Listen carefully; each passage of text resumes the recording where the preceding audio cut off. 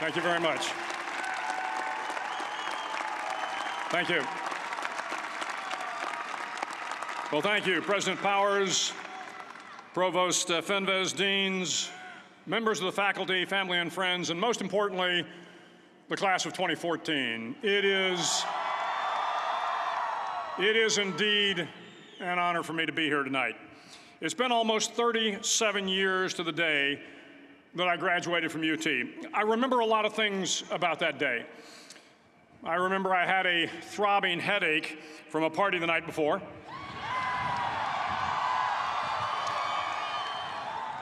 I remember I had a serious girlfriend, who I later married. That's important to remember, by the way.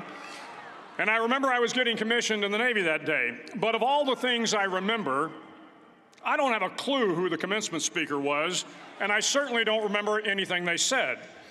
So acknowledging that fact, if I can't make this commencement speech memorable, I will at least try to make it short.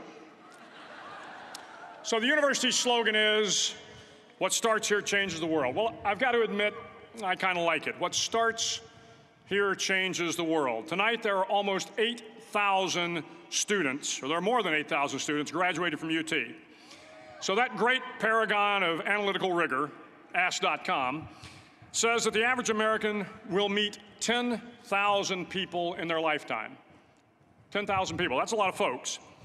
But if every one of you changed the lives of just 10 people, and each one of those people changed the lives of another 10 people, and another 10, then in 5 generations, 125 years, the class of 2014 will have changed the lives of 800 million people. 800 million people. Think about it. Over twice the population of the United States. Go one more generation, and you can change the entire population of the world, 8 billion people. If you think it's hard to change the lives of 10 people, change their lives forever, you're wrong. I saw it happen every day in Iraq and Afghanistan. A young Army officer makes a decision to go left instead of right down a road in Baghdad, and the 10 soldiers with him are saved from a close-in ambush. In Kandahar province, Afghanistan, a non-commissioned officer from the female engagement team senses that something isn't right and directs the infantry platoon away from a 500-pound IED, saving the lives of a dozen soldiers. But if you think about it, not only were those soldiers saved by the decisions of one person, but their children were saved, and their children's children. Generations were saved by one decision, one person. But changing the world can happen anywhere, and anyone can do it. So what starts here can indeed change the world. But the question is, what will the world look like after you change it? Well, I'm confident that it will look much, much better. But if you'll humor this old sailor for just a moment, I have a few suggestions that may help you on your way to a better world. And while these lessons were learned during my time in the military, I can assure you that it matters not whether you ever served a day in uniform. It matters not your gender, your ethnic or religious background, your orientation, or your social status. Our struggles in this world are similar, and the lessons to overcome those struggles and to move forward, changing ourselves and changing the world around us, will apply equally to all. I've been a Navy SEAL for 36 years, but it all began when I left UT for basic SEAL training in Coronado, California. Basic SEAL training is 6 months of long, torturous runs in the soft sand, midnight swims in the cold water off San Diego, obstacle courses, unending calisthenics, days without sleep, and always being cold, wet, and miserable. It is 6 months of being constantly harassed by professionally trained warriors who seek to find the weak of mind and body and eliminate them from ever becoming a Navy SEAL. But the training also seeks to find those students who can lead in an environment of constant stress, chaos, failure, and hardships. To me, basic SEAL training was a lifetime of challenges crammed into 6 months. So here are the 10 lessons I learned from basic SEAL training that hopefully will be of value to you as you move forward in life. Every morning in SEAL training, my instructors, who at the time were all Vietnam veterans, would show up in my barracks room, and the first thing they'd do was inspect my bed. If you did it right, the corners would be square, the covers would be pulled tight, the pillow centered just under the headboard, and the extra blanket folded neatly at the foot of the rack. It was a simple task, mundane at best, but every morning we were required to make our bed to perfection. It seemed a little ridiculous at the time, particularly in light of the fact that we were aspiring to be real warriors, tough, battle-hardened SEALs. But the wisdom of this simple act has been proven to me many times over. If you make your bed every morning, you will have accomplished the first task of the day.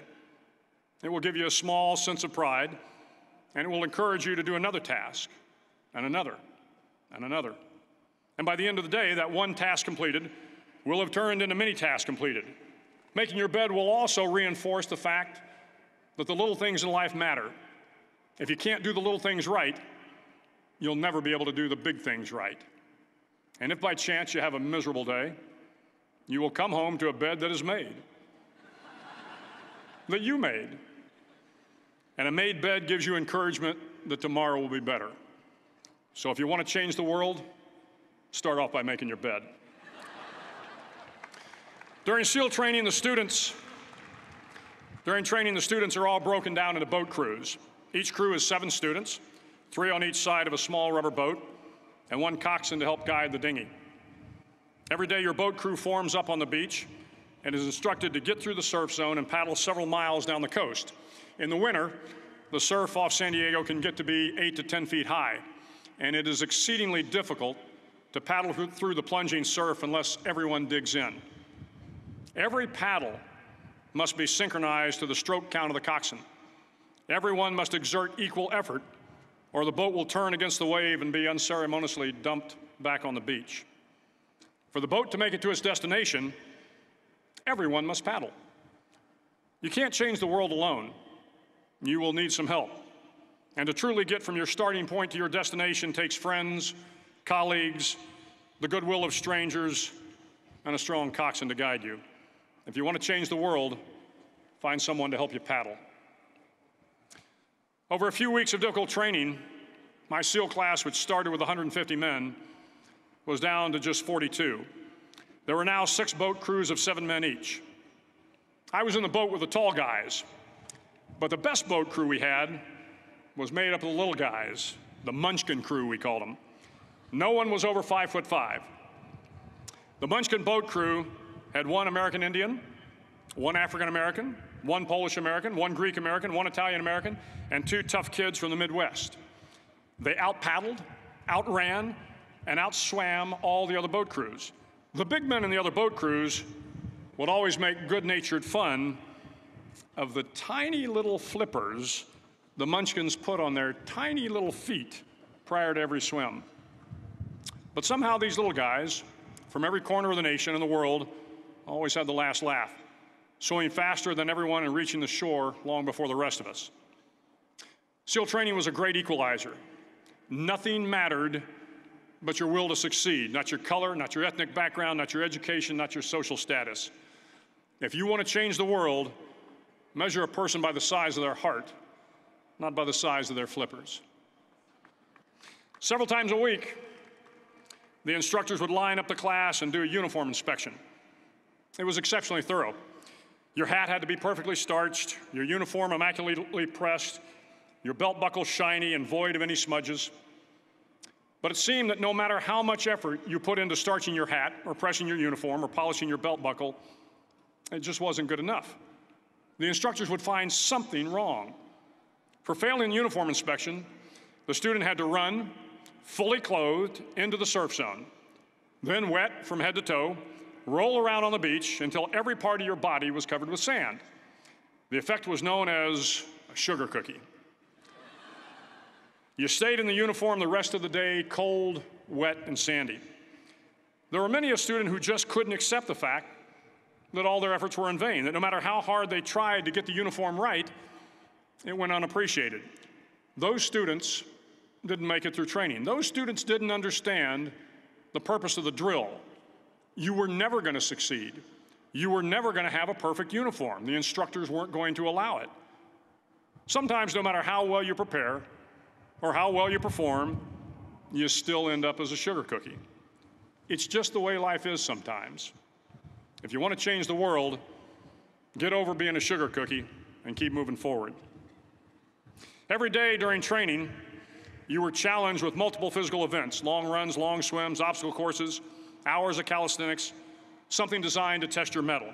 Every event had standards, times you had to meet. If you failed to meet those times, those standards, your name was posted on a list, and at the end of the day, those on the list were invited to a circus. A circus was 2 hours of additional calisthenics, designed to wear you down, to break your spirit, to force you to quit. No one wanted a circus. A circus meant that for that day, you didn't measure up. A circus meant more fatigue, and more fatigue meant that the following day would be more difficult, and more circuses were likely. But at some time during SEAL training, everyone made the circus list. But an interesting thing happened to those who were constantly on the list. Over time, those students who did 2 hours of extra calisthenics got stronger and stronger.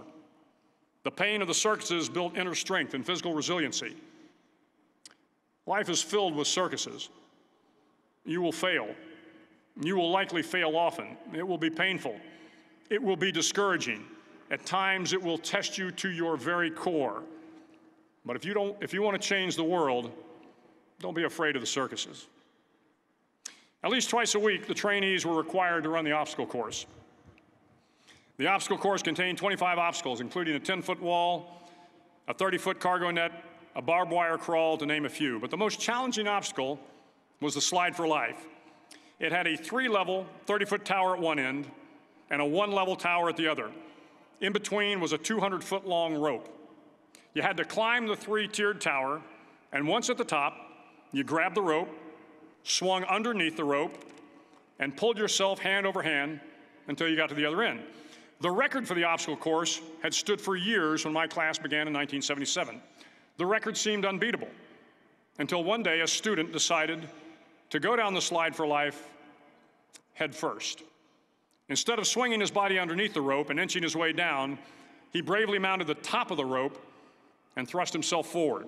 It was a dangerous move, seemingly foolish and fraught with risk. Failure could mean injury and being dropped from the course. Without hesitation, the student slid down the rope perilously fast. Instead of several minutes, it only took him half that time. And by the end of the course, he had broken the record. If you want to change the world, sometimes you have to slide down the obstacles head first.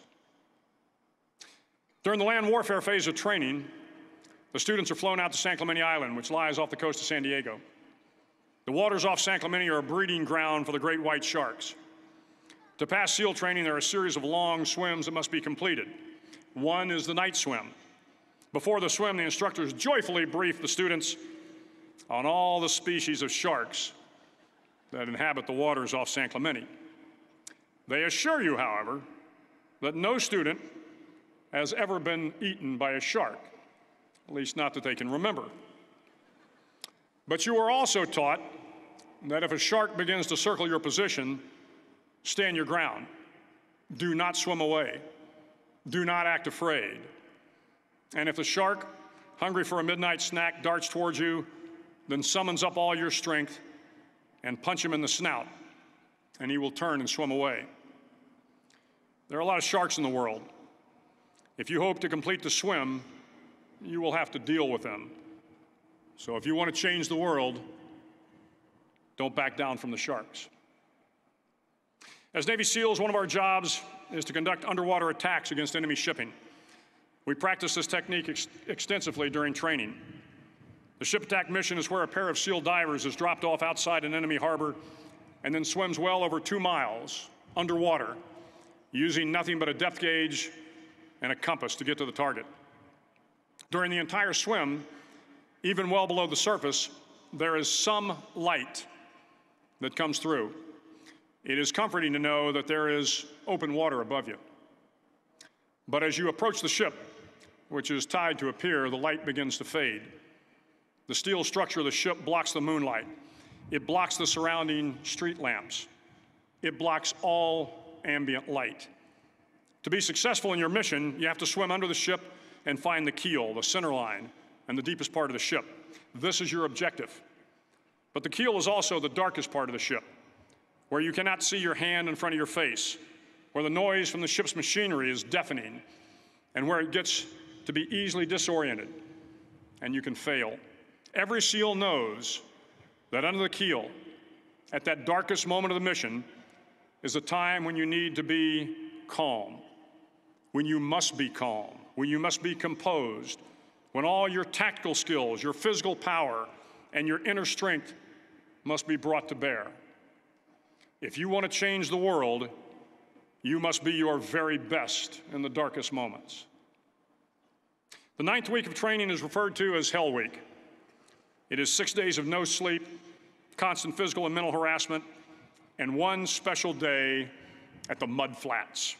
The Mud Flats are an area between San Diego and Tijuana where the water runs off and creates the Tijuana Sloughs, a swampy patch of terrain where the mud will engulf you.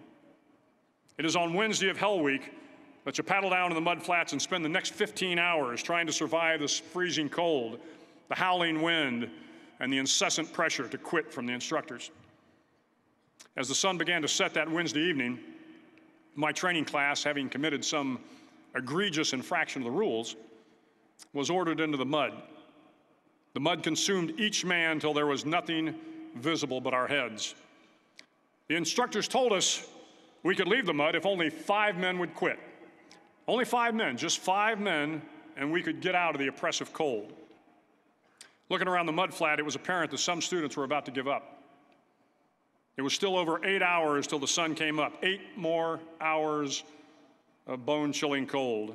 The chattering teeth and the shivering moans of the trainees were so loud, it was hard to hear anything.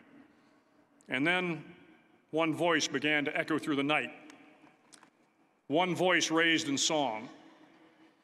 The song was terribly out of tune, but sung with great enthusiasm. One voice became 2, and 2 became 3, and before long, everyone in the class was singing.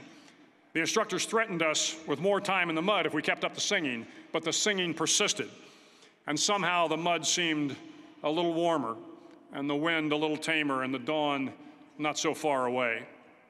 If I have learned anything in my time traveling the world, it is the power of hope.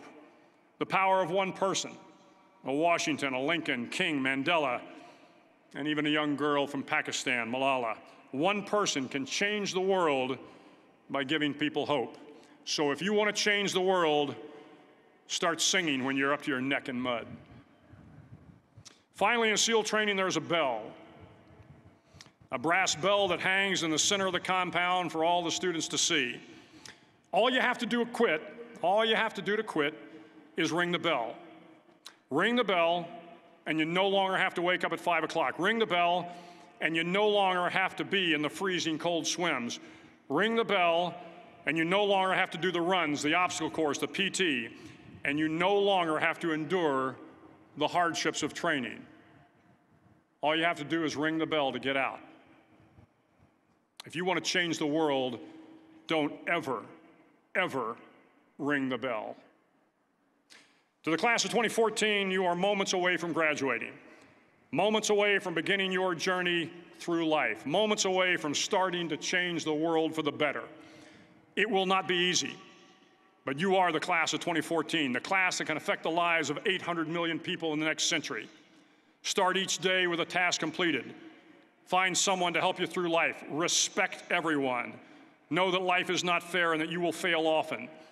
But if you take some risks, step up when the times are the toughest, face down the bullies, lift up the downtrodden, and never, ever give up. If you do these things, the next generation and the generations that follow will live in a world far better than the one we have today. And what started here will indeed have changed the world for the better. Thank you very much. Hook 'em horns.